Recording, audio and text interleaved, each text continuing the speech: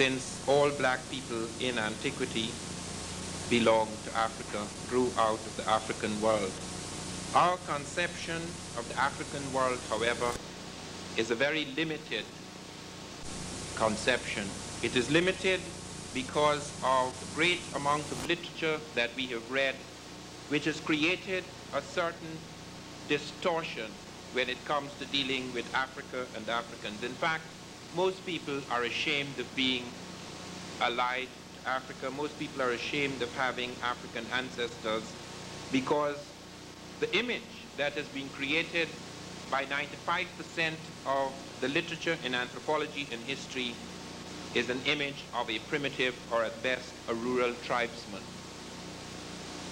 In 1979, I founded the Journal of African Civilization. This has so far brought out 14 volumes.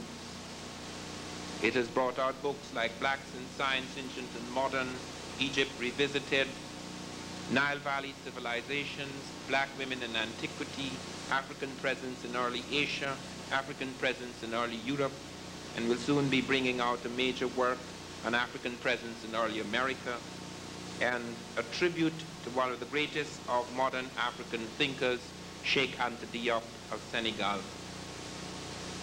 The reason why I have done this, the reason why I have devoted my life and energy since they came before Columbus to this kind of task, is because one finds it absolutely necessary to revise the vision of the African, to revise the vision of Africa.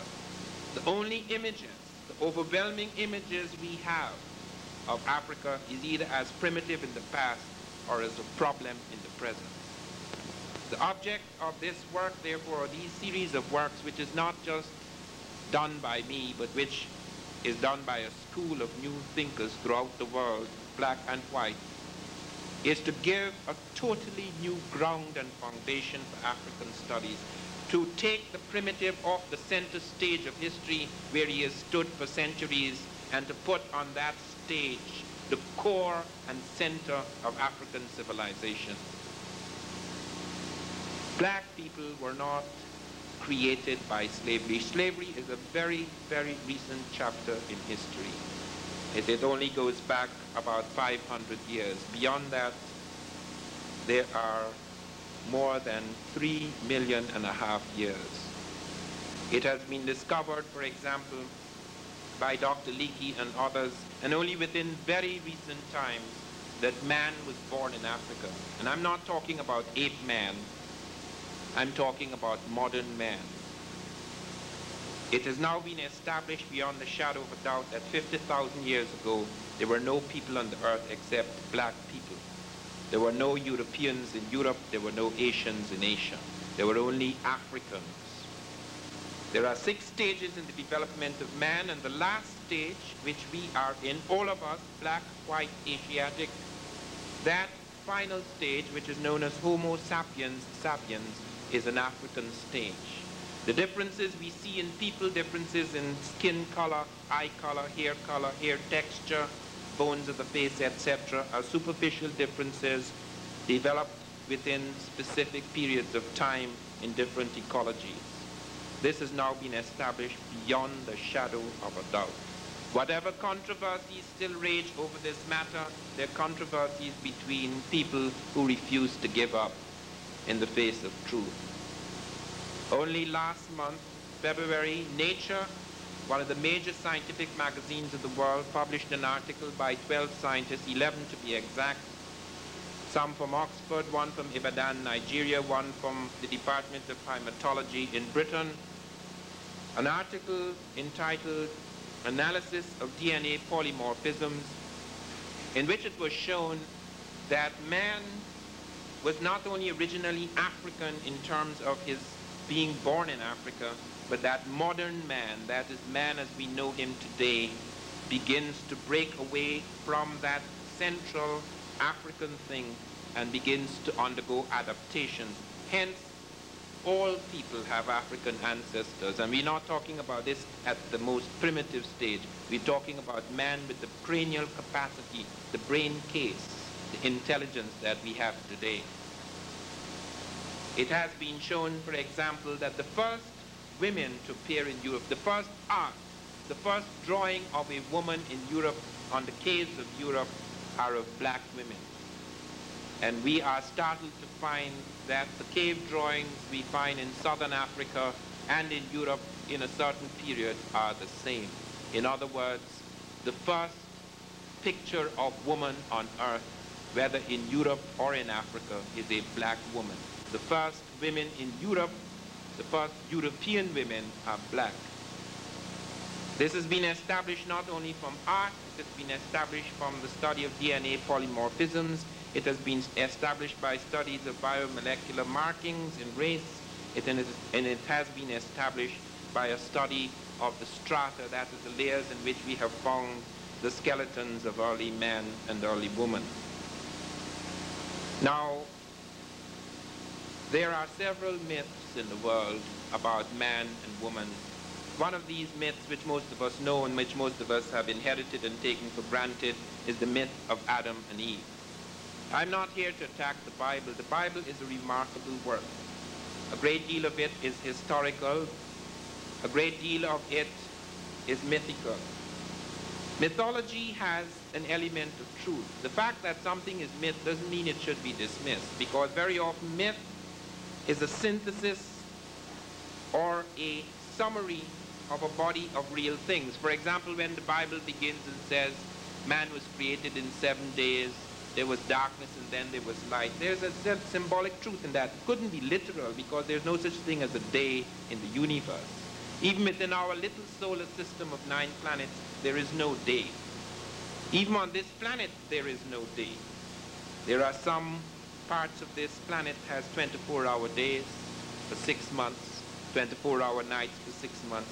There are 24-hour days, which is general and normal, but there are also days which are 18 hours, and there are days which are 12 hours, and there are days which are 22 hours, etc. So even on this planet, which was not then formed at the beginning of time, there is a variety of days. There are at least 100 types of days just in our solar system. There must be therefore 1 million or 1 billion types of days in the universe. Hence, there is no such thing as a day. Therefore, God could not create the world in 6 days and rest on the 7th, because there is no such thing as a day. Those are nevertheless those things nevertheless myths, though they're attempts by man to deal with mysteries, to deal with things that are very difficult to understand unless you put them in a beautiful symbolic poem. So a lot of things we have to take with an understanding that it is not a deliberate lie, but it's an attempt to come to grips with a difficult truth, such as the myth of Adam and Eve. Man, we have shown, was not born in Palestine, as the Bible seems to suggest. No skeleton in Palestine is even as old as the last skeleton in Africa. In other words, there are skeletons in Africa of man that are at least 2.5 million years older than those in Palestine. Hence, man could not possibly be born in Palestine. Man was born in the Rift Valley in Ethiopia. This is now established as science. It is no longer speculative. Nowhere on earth, on no part of this planet, are skeletons of man anywhere else older than, say, 120,000 years old. If you find that in Europe, you will find it belongs to pre-man, that is pre-sapiens, Neanderthal man, etc., but not to the last man, not to modern man. Modern man begins about 120,000 years ago in Africa, and he begins to undergo serious adaptation, which is superficial but serious enough for him to look different, at least at the phenotypical level, about 50,000 years ago. Some people put it much later, around 20,000 years, when the process seems to have come to an end and you have a settled normative adaptation. Now, what does this have to do with women? It has to do with women because we have to begin by looking at woman in this light. The Adam and Eve myth does damage to women. It's created by patriarchal society, and according to this myth, God creates man, and then he leaves woman for the last.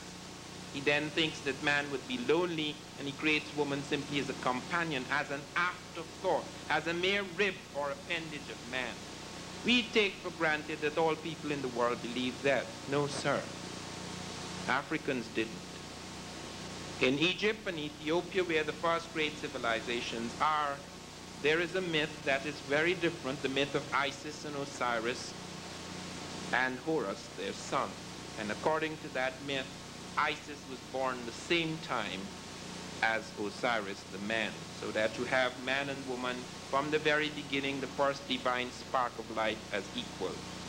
Myths like these, though they are myths, have profound impact on human behavior and human relationships. Just as the myth that blacks are inferior has a profound myth, though it is, has a profound influence on reality, a profound influence on the way people think, the way they conceive of themselves or are conceived of by others. It has a profound influence on their behavior, their reflexes, their prejudices, etc. This is the reason why we go back into history. This is the reason why we are so involved in going back to the truth of what happened. What is man? What did women do? What did men do? What the races have in relation to each other, what they contributed to the world, etc. We are ruled by myths. We are ruled often by false myths, by falsehoods that are so overpowering that they become the central basis and foundation of a civilization. And when those myths are terribly false, and when new discoveries begin to expose them, that civilization can begin to crumble. Because no longer do you have the certitudes upon which man builds his world. Those certitudes, many of them, have begun to shake and crumble within the last few years. Only within the last few years. Just a year and a half ago, one of the Earth satellites spinning around this planet sent down radar beams into Africa 16 feet below the African Earth and discovered the traces of ancient rivers running from the Sahara towards the Nile Valley, which we now call the Middle East. I said that in my book 8 years ago. The Earth satellite discovered that 1.5 years ago. Only a few anthropologists dared to suggest that that was the case. And we were not doing it out of pure speculation. We were doing it out of a body of facts which were accumulating for the last 20, 25, or 100 years. Some of them only 20, 25 years ago, some of them over the last few centuries. The scripts that we found written on the Sahara, the movement of skeletons down the Nile, the Saharan world as it dried up towards the Nile Valley, blood veins as they shrank towards Ethiopia, moving up into Egypt, the kinds of things we found in the plant life, the movement of plant life, etc. A study of many aspects of culture established that this was a fact. But one had to fight against tremendous resistance because books had been written which seemed to fix finally what was the truth of the world. The fact that man was born in Africa and that he was black, and the fact that the first Europeans are black, has nothing to do with racial inferiority or racial superiority. Man is a single family. Hard as it is to believe after 5 centuries of differing statuses and the way people have been treated because of the color of their skin or the shape of their faces, man has been established to be a single family. There are no species of man. And it is not true that man at Homo erectus stage, a very primitive stage, then began to diversify or differentiate into different types of man, European man and Asiatic man and African man. That is not true. Science shows it us now that is not true. Man is one. There is only one race, one family. And the changes that we see are purely a result of many centuries in a particular ecological environment. During the worm interstadial, we have seen from the skeletons subtle changes occurring. We have seen, for example, that the change of the nose, for example, in the tropics, in equatorial regions where it is warm, the nose expands. Features tend to be expansive. In the very harsh cold, and I'm not talking about the cold of the temperate zones today, which is no great cold, but the cold of ice, the cold of the ice age, features tend to contract sharply. So you get a narrow nose, you get contraction of feature. You also get changes of pigmentation. It has been established, for example, that the ultraviolet radiation in the deep tropics accounts for the screen of pigmentation. Melanin is critical in the tropics. In fact, albino does not live a full lifespan because the albino is born like the white with inactive melanocytes, the Cro-Magnon type which emerged out of the Grimaldi Africoid type in Europe. In Europe, however, the albino, a mutation of the African albino can survive and can become a normative type. This is what has happened. This is what happened over a period of 10,000 years in the ice. So that you get initially skin color change, hair color change, eye color change, which all happens almost instantly because Africans give birth to pigmentless children. Europeans do not give birth pigmented unless they are mixed, but Africans can, without mixture, give birth to pigmentless types. And you get that albino mutation, which then becomes normative. It is at first a deviant type, but it becomes a norm, and then it begins to develop other kinds of adaptative features. The Asiatic is a mix between the two. You have Indo-Aryan types that are Asiatics who are closer to the European type or Cro-Magnon type, and Asiatics who are closer to the Africoid type as a result of the first waves of invasion from Africa. People ask, how could Africans go up into Europe? Why would they leave the sun and go up into the cold? That was no choice. Africa, in fact, for a long time was linked to Europe. Europe is only 20 miles from Africa at the nearest point. The movement of peoples over a long period of time as migration move out enables the African to cross into Western Asia and to cross into Europe. And that certain groups that go there move up into parts. There is a period in Europe when the ice is 1 mile thick and a change begins to occur. Let me come now to the question of women. It is important to begin like that because it's important for you to understand what has happened in terms of myths, both about the black as such, the African as such, as well as the woman as such. We take so much for granted in our world. And we take this for granted because few of us are aware of what a vast amount of misinformation we take for granted. So that a great number of the new discoveries in the world have not yet filtered down. They're only in technical journals.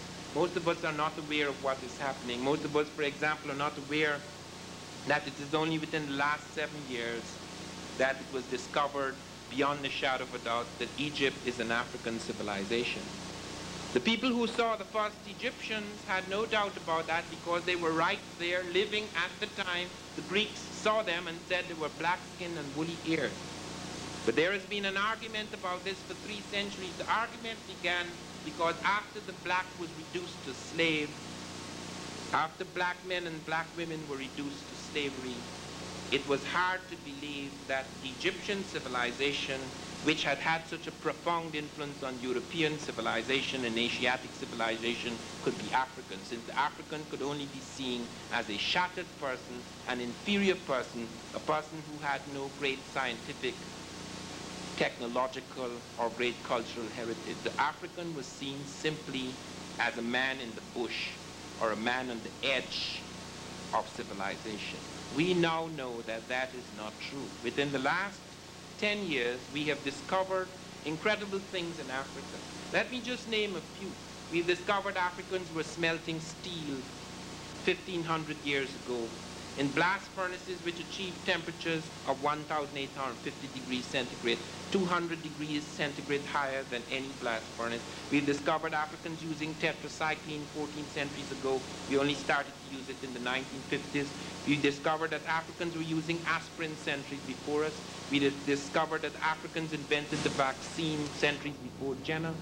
We've discovered that the Africans were performing highly complex surgical operations like the cesarean section in the 1870s, at the time when the cesarean section was totally unsuccessful in Europe, when the mother invariably died, performing eye cataract surgeries early in the 13th century, plotting stars like white dwarfs, plotting the orbit and trajectory of stars which are impossible to see with the naked eye.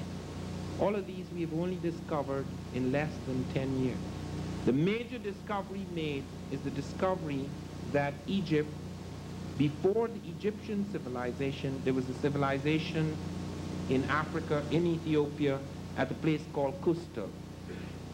We have discovered that at Kustal there was a civilization, a monarchy known as Taseti, and that 12 black kings and queens reigned there before they moved up into Egypt. In other words, Egypt, there is a pharaonic civilization in Africa south of Egypt before the first dynasty in Egypt. It has been calculated by the American teams which discovered it, Keith Steele and Bruce Williams, that there is a civilization, a pharaonic civilization in Africa at least 2 centuries before the Egyptian.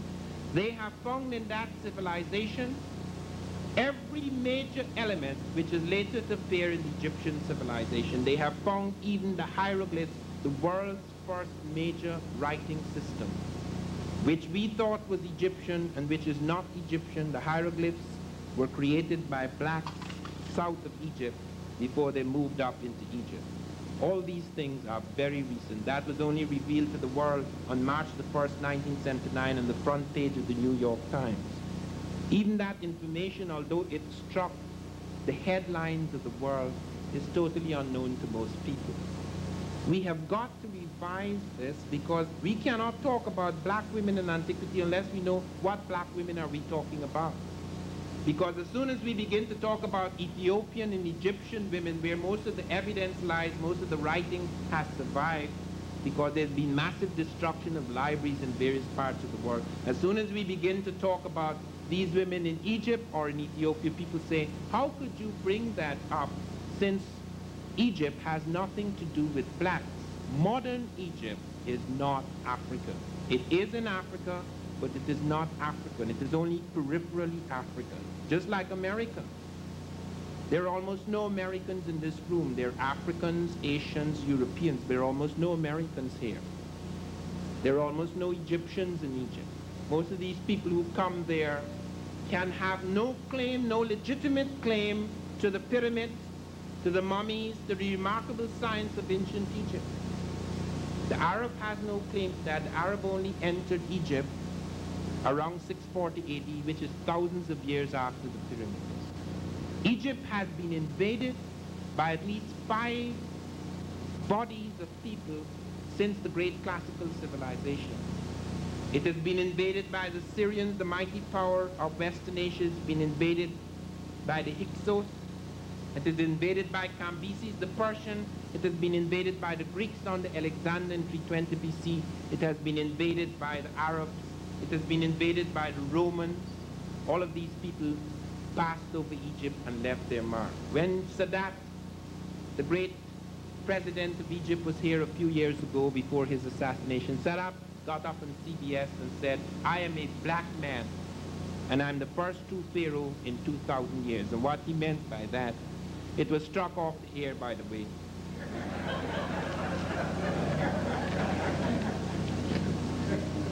He repeated it to Jesse Jackson. His wife would not agree with that, by the way. Because the Egyptians, the modern Egyptian, is just as prejudiced as most mulattoes who've had to depend on their power and influence through the whites are. So you have to understand the present situation.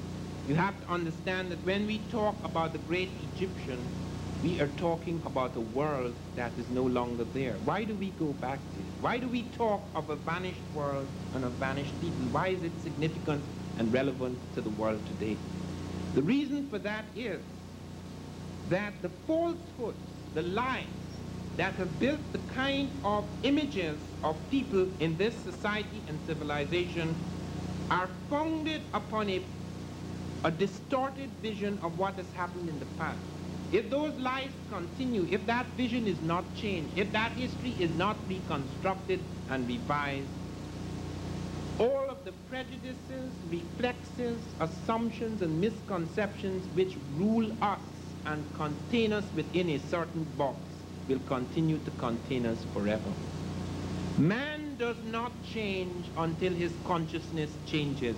Consciousness does not change unless the vision of history changes.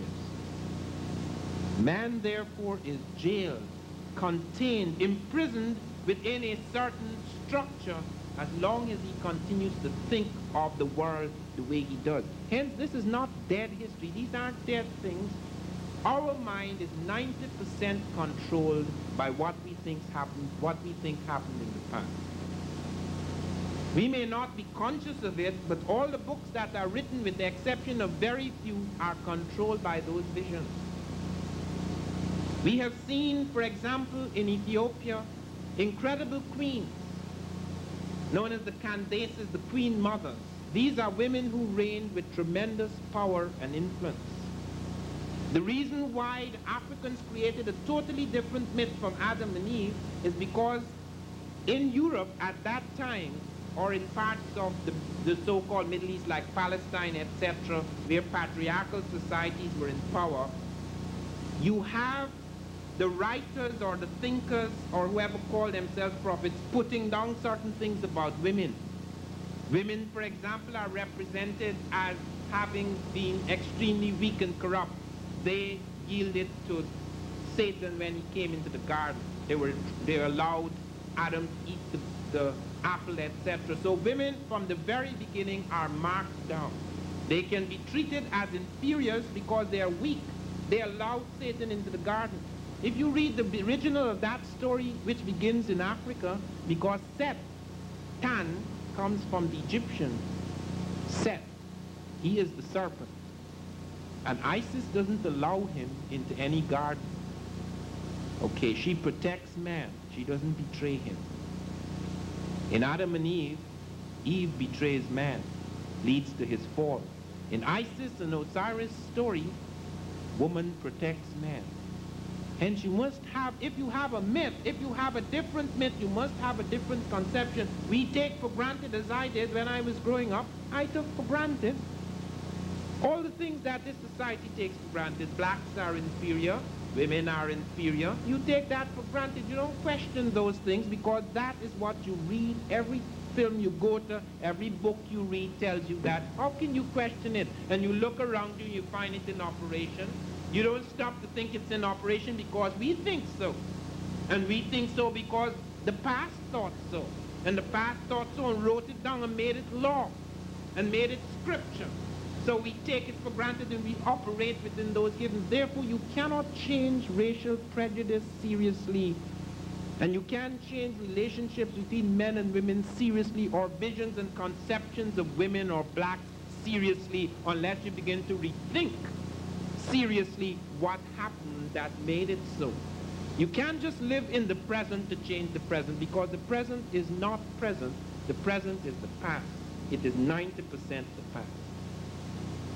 And to assume that because it is past, it is dead is absurd, because what happened 10,000 years ago or 10 seconds ago occupies the same room, the same time, space, and consciousness. We are as much ruled by the 10,000 years of what we conceive happened 10,000 years as what we conceived happened 10 minutes ago. All the world's structures and relations are determined by the past. It is not just the active life of the living present. Only 10% of the present is new. 90% of it is what happened yesterday, the day before yesterday, the year before, the century before, the millennia before. We are stuck in that past until we change it. We have found in Ethiopia, for example, that as a result of this myth of Isis as an equal, a divine equal of Osiris, we find that women are given far greater power. We find not only do they become queens of the state, but they also become queens of the spiritual capital. So that is even as late as the 25th dynasty of Egypt, in which the Ethiopians are in power in both Ethiopia and Egypt. We find that even when the men are the kings, their sisters or daughters are queens of the spiritual capitals with as much power as the kings have, just as popes at one time had as much power as kings, and sometimes even more power. We find as they move up into Egypt, a certain battle. I am not suggesting in any idyllic fashion that it was a perfect situation. No human situation is perfect. Humans have ideals, they have visions, and they move in various degrees towards that vision. They never achieve perfection. The only thing that is really perfect is the dead. Okay. It is important to understand this, that there was a greater tendency and a greater capacity and a greater movement towards that ideal of equality than anywhere else in the world. That is the reason why the black woman was worshipped not only in Africa, she's also worshipped in Europe at the beginning. Many of the goddesses of the great European civilization, the Greek civilization, many of their goddesses are black. Artemis, the goddess of chastity, is a black woman. Minerva, the goddess of wisdom, is a black woman. Circe, one of the great figures in the Odyssey, Homer's Odyssey, and Homer was the greatest of the Greek ancient poets. Circe is black. She is represented as black on Grecian vases. Medea, who helped Jason win the Golden Fleece, he is black. She is black. Andromeda, who marries Perseus, the great Greek hero, she is black. Now we think she's white because if you go to and you see it on the television screen or Hollywood produces it, obviously she's white. But when you go back and you look on the vases and the archaeological remains of Greece, she is black. And not only are the Greeks profoundly affected by these are living princesses and queens in the black world who become mythological goddesses in the white world. And the white world, not as much as the black world, worship is the black woman. That is the reason why we have the black Madonnas. The black Madonnas began with Isis. Isis, the divine wife of Osiris, is the prototype of the black Madonna. She begins by suckling Horus. I will show you a few slides towards the end of this lecture, and you will see how she's represented in Egypt and various parts of the world, in Russia, in Spain, in Poland, even in Britain. As far away as Britain, there were temples to Isis. Even the lunatic Roman emperor, who was a lunatic, Caligula, erected a temple to Isis. He had the good sense to do this, although some Romans attempted to destroy the Isis cult. And you find that when Jesus dies, at first Jesus is totally unnoticed in the world. His death is not noticed. Jesus is just, to many people at that time, just a barefoot rabble-rouser. But later on, when the Romans are converted to Christianity and Jesus begins to become the center of interest in the world and begins to alter the consciousness of man in many parts of the world, the first pictures of Jesus and his child, of Mary and Jesus, her child, are black. They are represented in Europe as black because they merely pick up Isis and Horus, Isis suckling Horus, and those are the black pictures, Isis and Horus, which are represented in Europe. Christ only becomes white when Michelangelo begins to paint him. I'm not saying he was black, by the way. I have seen a picture, the first picture of Christ in the world. He has woolly hair and brown skin. He has a Semitic nose. The Semite is mixed. You have Semitic types from Asia. You have mixing that we have Aryan mix as well as Africoid mixed, etc. So that one is not saying that he is black, but he certainly is not white. As Edward Kennedy pointed out in a debate a few months ago with that bigot, what is his name? Falwell. I usually forget people of that sort. Kennedy said if Jesus was born in South Africa, he would be classified a Cape-colored or a black. And that is what he would be classified as if you saw him on the coin in the back of Justinian. Now one is not doing this or saying this out of any desire to show that Jesus is not white, he is black, because God transcends race. What one is saying is that while it is valid to represent God or your Christ or your prophet in any color you like that is close to you in order to be comfortable with, don't start imposing it on the world as though it is the literal truth. That is the damage.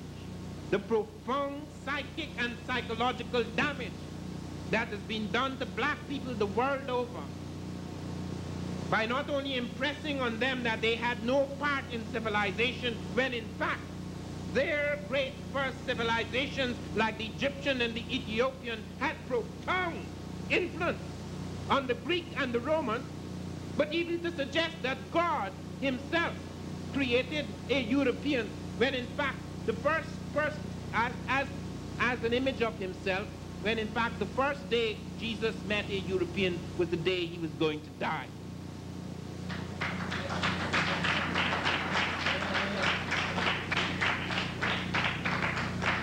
One does not reconstruct history or attempt to introduce a new truth in order to create racial divisions, but to heal them. Because what is at the root of racial division is this image, this false image that you have superior races and inferior races, and that you have one body of people who have made tremendous contributions and others have not. And we can't correct that without looking again at the history of the world. You go to Russia, you go to Poland, you go to Italy, you go to Spain, you go to early Greece and Rome, and you will see black women in the churches. When these people appear, for example, they say some of them have maintained the black skin in the black Madonnas, but their faces have been made European, and they say the reason why it looks black is because it fell into the fire.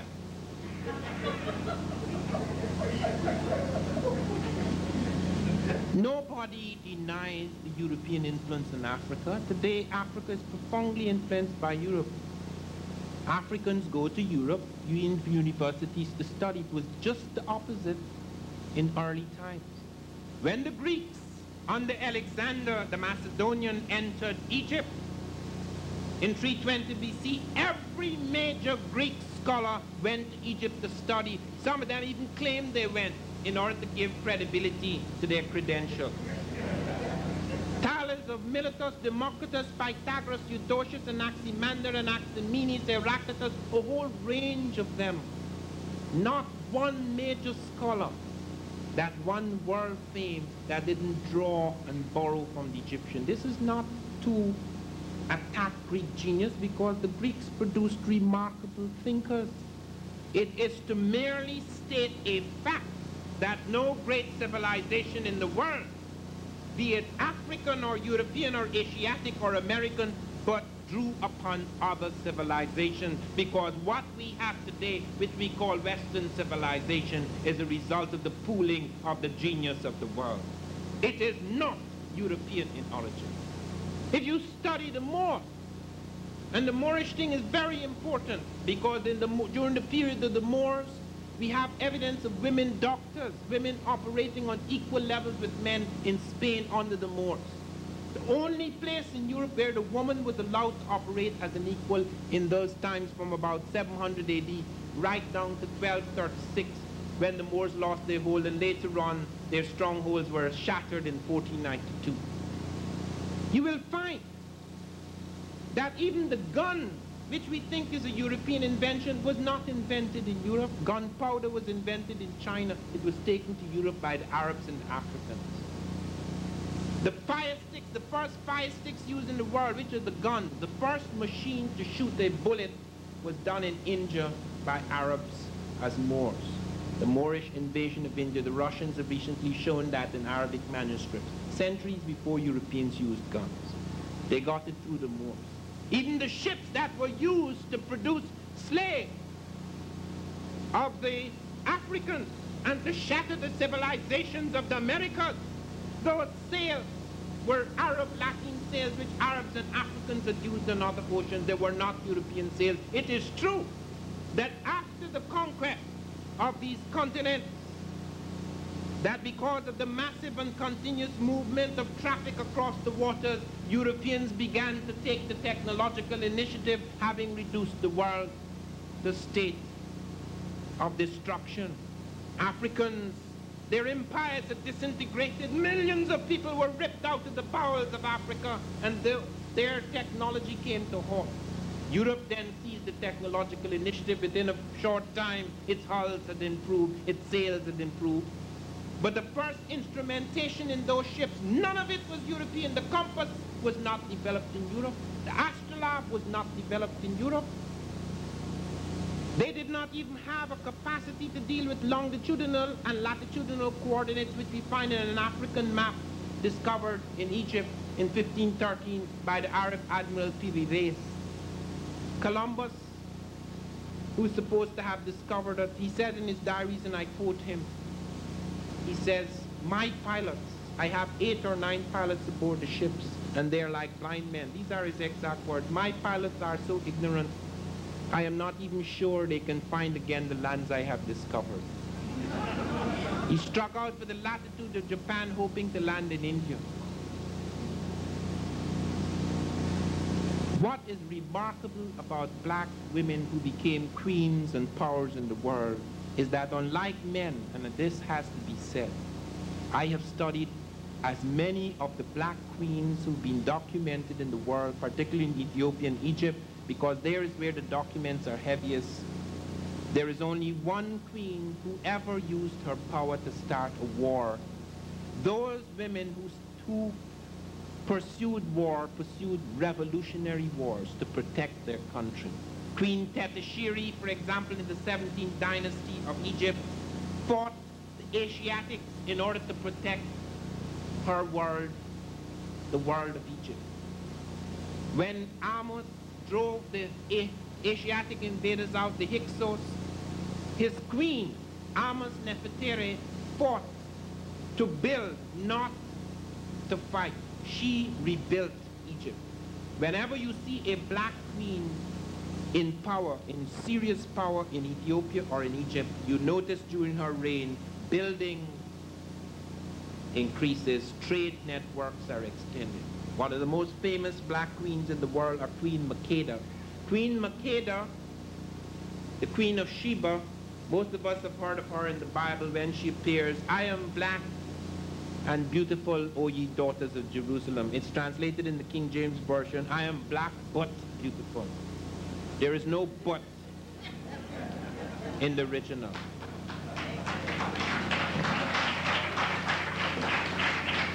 Queen Makeda establishes a trade network which is the most remarkable trade network in the world at that time. One of our chief merchants, Tamarin, just one merchant, had 520 camels and 350 ships, just one of her merchants. Solomon was excited by her beauty, but it wasn't because of her beauty that he lavished so much upon her, because she was a trade rival. She had an empire which included parts of Ethiopia, parts of Egypt, a bit of India even, other parts of the Middle East, etc. We know this for certain because there's a book, the Kebra Negat, which has retained some of that. Ethiopia, by the way, has the most untranslated history in the world. We are now battling all of our scholars, and one of the most remarkable of our scholars died in February the 7th. He was the closest that had come to the decipherment of the Meroitic script. We have 800 and something texts in the Meroitic script, and we hope to crack the code by the end of this century. Those unpublished books, untranslated books, undeciphered books, contain a great deal of African history. Enough, however, has emerged in the Kebra Negat to show us that the Queen of Sheba ruled an empire greater than Solomon. And when Solomon built a bedroom for her made of crystal from the wall to the ceiling, it wasn't just out of a romantic interest. There was also a trade interest.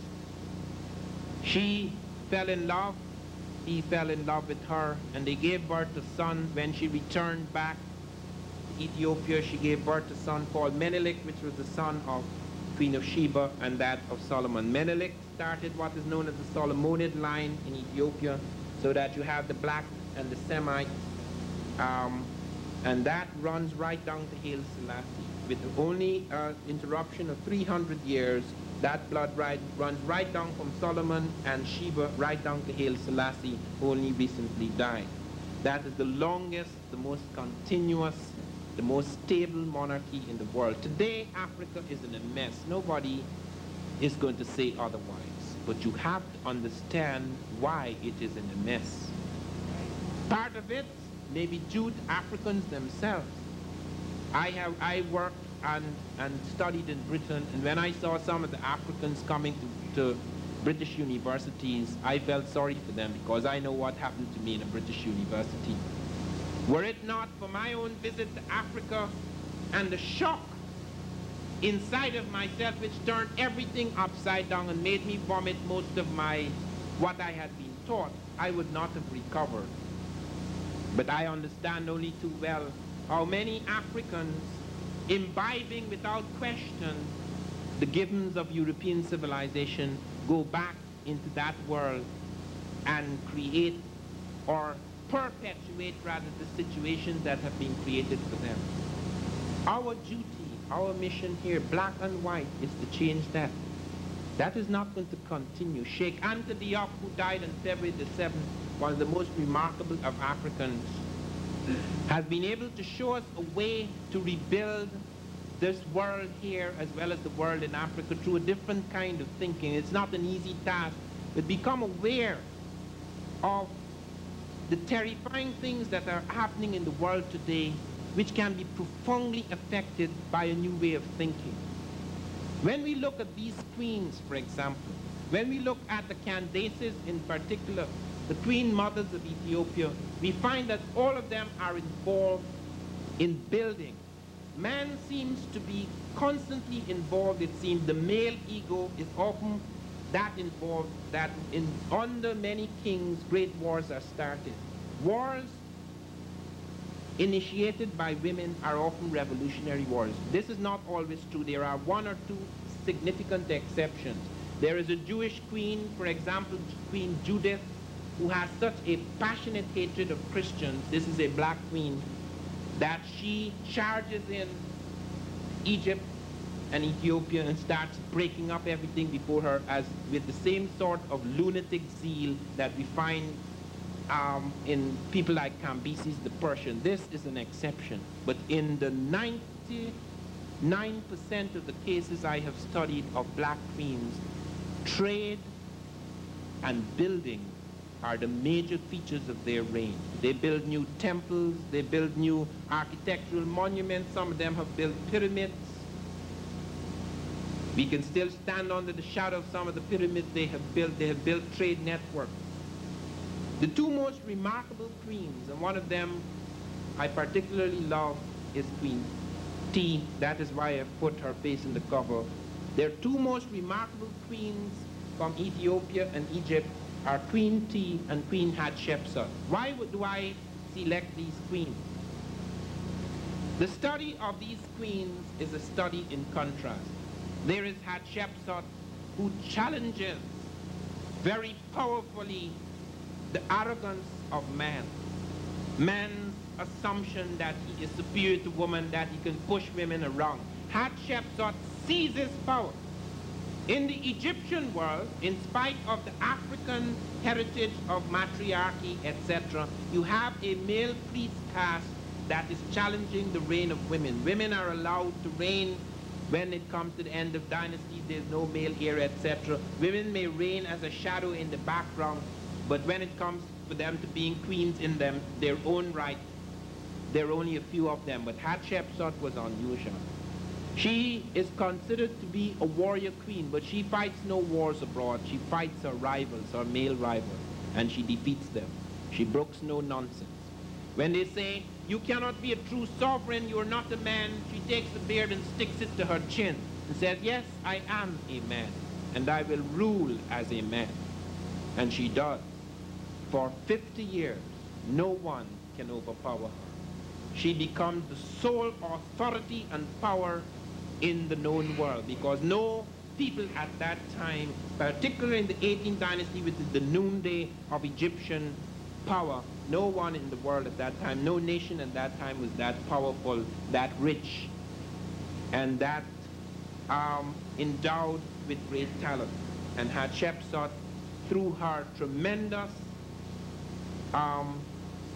aggressiveness or assertiveness, as you would call it now, manages to maintain that power. Queen T is different.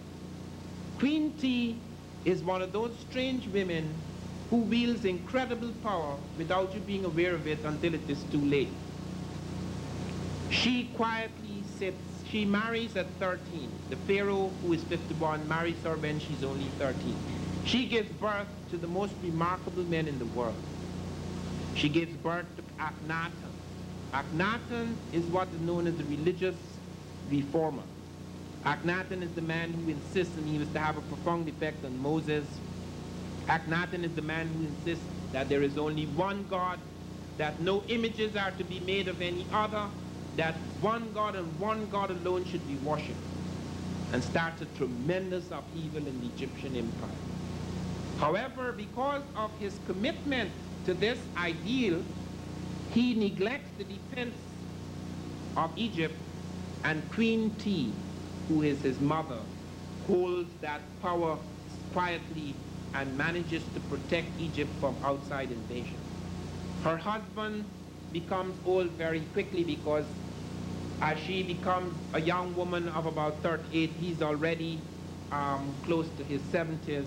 He's becoming enfeebled by sickness, and it is to she that the powers of the world go, powers of Asia, etc. So she becomes the Secretary of State. She fills the power vacuum. And when her son Tut, King Tut, Tutankhamun, is too young to rule, she is the power.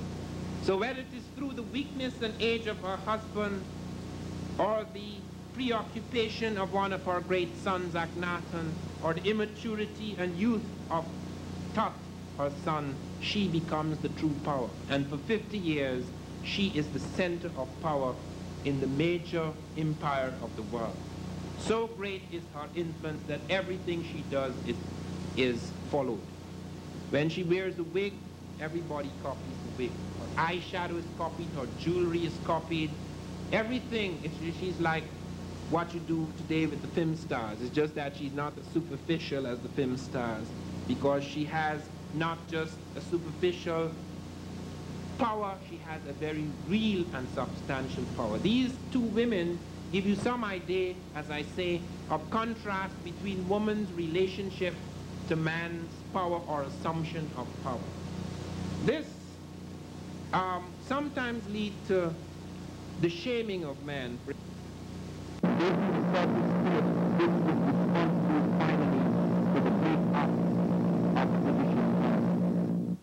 Many of us take for granted that Europe just tired of taking control of Africa. No, sir, it did not tire. It was made to grow weary. The wars led to tremendous upheavals in the consciousness of Europe. The great certitude that had made Europeans smash other countries, that certitude was lost. They began to have real doubts about their superiority. How could you be superior and take the skins off human beings to turn them into lampshades? How could you be superior and destroy so many millions of young people throughout the world in a useless battle? The Germans, who were supposed to be the master race, the Aryans, were responsible for the greatest bestialities in the history of mankind. What superiority is that? Hitler was the logical conclusion of all the arrogance and idiocies in Europe for more than a century.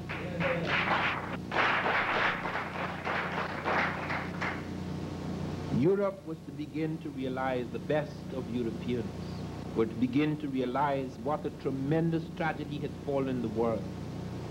That the people that they conquered and thought of as inferior still maintained certain human values which they could not, in spite of all of their lies and all of their self-deception and the deception of the world. They could not maintain that power because internally they were defeated. Do not misunderstand that. Do not think that the people who have the most guns necessarily win in the end. It may seem so at times. The Romans had a lot more than the Jews. When those Romans sat in the amphitheaters and watched the Christians being torn by the lions, they laughed and cheered, but do you think their souls did? To see that extreme extraordinary new courage in the world, to wonder how could man have such incredible courage that he could stand against the lion and they with all their greatness and power would tremble. There must be some strange power in man that would make him stand against the lion, go to a lion rather than give up his faith. That led to a weakness in the psyche. It led to great weakness, a weakness that was eventually to lead to their downfall. It is not an accident. It is not an accident that eventually the Romans were converted. And the strange thing is, and a lot of people do not know this, that when Constantine, the Roman emperor, was converted to Christianity, who do you think was the Pope? A black man. Saint Miltiades, reigning from 311 to 314 AD. When Constantine gave back the property of the Catholic Church, when he stopped persecuting the Christians, it is a black man who was the Pope. We don't hear anything about that. It's not only black women we don't hear about. We don't hear anything about blacks in significant places in history. One of the things I remember and will remember for the rest of my life, because it is a wound that will always be with me, when I was at university in England, I was at the best school for African studies. It took me 10 years to get into university because there were no universities in my country. You had to come first for the whole country in order to get into university. I sat my exams 3 years, again and again, the same exams to get higher marks so that I could come first for the whole country, because only the person who came first for the whole country could enter university. And I couldn't do it. So I had to wait and work and wait and pray until one day I got into the university. And for what? To study about Africa. From whom? I was the only school in the world that had more professors than students. I was the only person in the British Empire at that time that was doing Bantu linguistics and anthropology. So I had 4 professors. There were no, in anthropology there were several students. If you go to anthropology class you have students, but when you go to the linguistics class, I was alone. There's my professor. If I was sick, there was no class. Now that, you would think, well, how marvelous, what a tremendous education. Do you know, in the 4 years I was in London University, never once did I learn a single thing about any African civilization. Never once. All my professors were world authorities on primitives. That was their only interest. I remember once turning to Dr. Knappert, who used to call himself my Dutch uncle. And I said to him, I have done a marvelous translation, I believe, of this Swahili poem. And he looked at it, he says, isn't this Bantu? I said, yes, sir. He says, well, why didn't you translate Arabic? The Bantu do not have civilization. The Bantu don't have a low-class poetry. He said, these images you've created here, they're not really in the text. You made them up. You're a superior type of black. You made those things up because of your special education. Not a thing about civilization. All of these guys were world authorities and things like boogaboogers and lugaboogers. They have created not only a fiction about the black woman, they have created the greatest fictions about black people in the world. We are ruled by this. Make no mistake, all these universities are ruled by it. This has to enter now the consciousness of the world, blacks and whites. Because the world cannot move forward. It is in a terrible state. Make no mistake. You have no idea of how dangerous the world is today. We are walking on fire. We are sitting in the mouth of a volcano.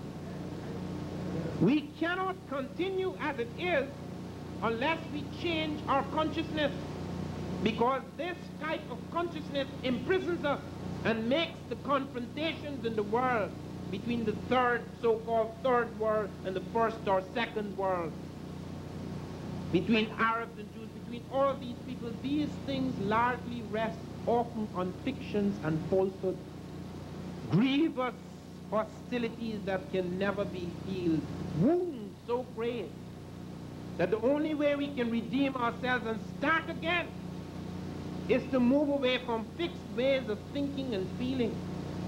And we know this only too well in the relationships between men and women, because the relationship between the white and the black is similar to the relationship between the male and the female. In some instances, this is a real fact. These things spring from given assumption that this type of person, because of their race or because of their gender, is inferior. Do you know how many studies were made to establish that blacks had smaller brain cases than whites? Do you know they recently discovered that the Bushman has a bigger brain case than anybody else? So if that had anything to do with it, do you know they discovered that Immanuel Kant, one of the geniuses of Europe, had half a brain the others had? All these lies and falsehoods. And the same thing was true of women. There are many studies showing you that woman's brain case is smaller than man. What on earth does that have to do with intelligence? The convolutions in a woman's brain is just as complex as that as a man. And when you go into the early art of the world, it's always of women. The worship of woman as mother of gods and men. When you go into the great empires, the greatest powers who leave the most lasting influence are often women, just as great as men, in spite of all the suppression, in spite of all the stupidities. And when you go into the life of particularly that of the Candaces, you see the incredible courage of women. When the Romans have everything before them, nobody is resisting the Romans. And the Manirena, one of the great queen mothers, the Kentake or Candace of Ethiopia, rises against the Romans. The Romans are so assured of themselves that they withdraw their army. And this black woman just marches on them and smashes all the statues of Caesar, breaks up all their bastions. And they're so shocked, they regroup and march against her, and she retreats. And they think she's defeated. So they sit back again. The next 2 years she strikes and smashes everything again, and so it goes on until they have to make a truce with her. Queen Nzinga's resistance, Queen Asantewa's resistance, respectively to the Portuguese and the British, were to have profound influences on the death of colonialism. Colonialism is still with us. We would be foolish to think that Africa is free. The richest and the most powerful part of Africa is still controlled from outside. And even those that are controlled by black people, their brains are not African. Their direction, their focuses, their concerns, their conscience, their relationship to their people has nothing to do with Africa. So that it is as if we are still almost completely in alien hands. You cannot, by merely a change of faces, a change of skins, a change of power, alter the structure of the world. The structures of the world are altered by consciousness. Changes in consciousness must occur first before changes in structure occur. And changes in consciousness can only occur through a different relationship to the past. You have to understand what really happened in the past. Otherwise, you know nothing. When we go back into the past, we find, for example, many things that are given credit to others, we find their beginnings in Africa. We find, for example, in one of the most interesting essays in this book, Female Beauty in Ancient Africa by Camille Yabra, it is just a pictorial essay, but it shows you some rather unusual things. The first use of eyeshadow, the first use of spices for breath fresheners, the first use of lipstick, though the lipstick, unfortunately at that time, was restricted to concubine. The first use of the range of hairstyles. The Africans have the largest number of hairstyles in the world, from the cornrows, which goes back to the Sahara 5,000 years ago, to the most elaborate and complex hairstyles. But what I would like to close on is some of the very interesting relationships of black women to white men in Europe. The black woman occupied a very contradictory position in the mind of the European. At At one and the same time, she's seen both as someone to lust for as well as someone to worship. Thus, on one hand, you have most of the kings of Europe have black concubines. For example, almost all the kings of France have black women as mistresses. Even the poets of Europe, great poets of Europe, Shakespeare had a black mistress who was known as Lucy Negro, of Clerkenwell. He wrote an ode to her. Baudelaire, the great French poet, had a black mistress. And most of the French kings, even the Portuguese, 3 of the Portuguese kings have African features. One of the queens of Europe, Queen Charlotte Sophia of Germany, who eventually was intermarried into the British family, is the great-granddaughter of Queen Elizabeth II. She also has black blood. All this runs through the noble families, the Gonzagas, one of the popes, Cardinal de Medici, who became Pope Clement. He had a black mistress, gave birth to a son who became the Duke of Florence. And you also find a very amusing story where King Louis XIV had a black mistress and his wife, to pay him back, had a black lover. And that gave birth to a child in the royal family who was black, plainly and unequivocally black. The king was very astonished, and he turned to his doctors and said, "How could I give birth to a black daughter?" And the doctor said, "You see that black man in your court, Nabo, the pet of the queen? It is quite possible that while she was pregnant, he looked at her and the child turned black." And the king said, "It must have been a very penetrating look."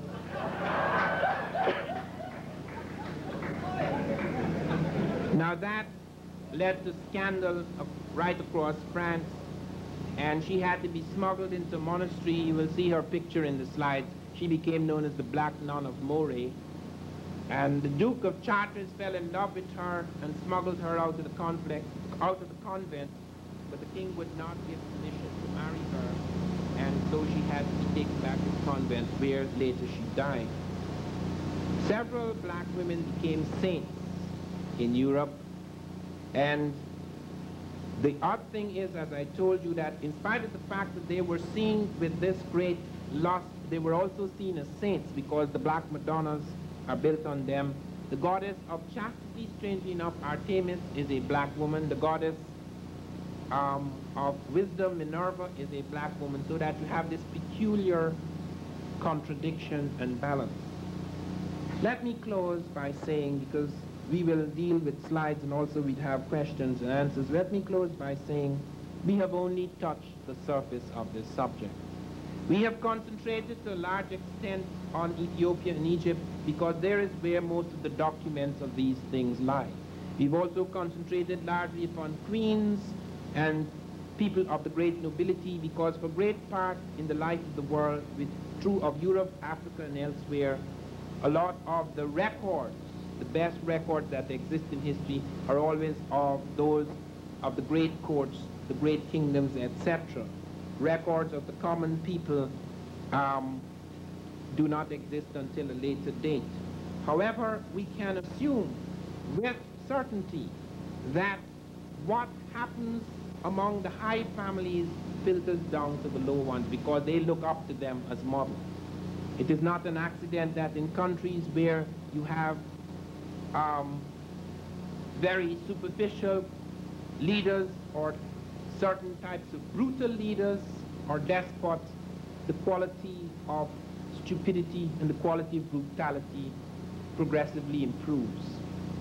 I am saying this in all seriousness because people look up to those who are in charge, and the kind of direction that comes from that leader, be it man or woman, filters down. The structure of relationships, all of these things pass down. It is not an accident, therefore, that the myths that develop in these societies profoundly affect social relationships.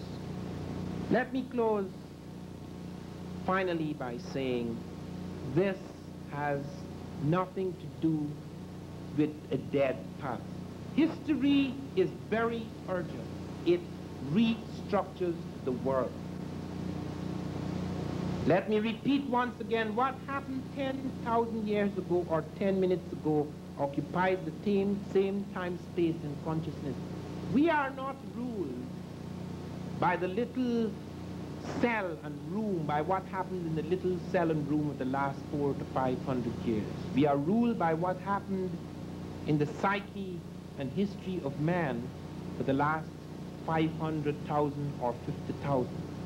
There's a long span of life in the world before the slavery of Africans here in the Americas. We are entering into a new cycle and phase. And it is not an accident that most of the great discoveries in the world, the discoveries about what blacks have done, what women have done, have only come to light within the last few years. When that begins to happen, when things that have remained buried and hidden for a long time suddenly come up to the surface, we become aware that something in consciousness is pushing them in that direction. Something has begun to happen in the world. What appears to be fixed and stubborn and immutable, what appears to be strong and stable, can be weakened in a flash because something is corroding this civilization. No civilization can exist for 500 years built on falsehoods and great lies. And when the truth comes out of the earth, it still survives and resists that truth. We are learning more and more about our history, more and more about what black men have done, what black women have done. We do not learn this in order to establish some new superiority, some new cult of superiority. We learn this in order to bring about a new balance in the world. And in order to redeem us from the fragmentation, the deep wound to the psyche that blacks have suffered everywhere. We do this in order to heal, to make whole again that which has become shattered, that which has become frail, that which has reduced us to a state of weakness, a state of loss, a state of sadness. We do this because we feel that it can redeem not only the black man and the black woman everywhere, but the family of man. Thank you very much.